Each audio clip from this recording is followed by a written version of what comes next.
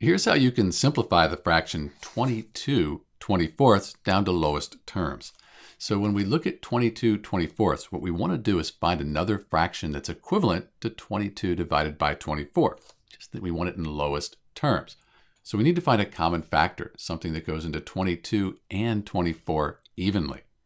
The only number that'll go into both 22 and 24 is 2. So let's just divide 22 by 2. That gives us 11. And then 24 divided by 2 is 12. And we can't simplify 11/12 any further. These fractions are equivalent. 22 divided by 24 or 11 by 12 gives you the same decimal answer. It's just that this is represented in simplest terms. So that's it. That's how you simplify 22/24 down to lowest terms. The answer is 11/12. This is Dr. B. Thanks for watching.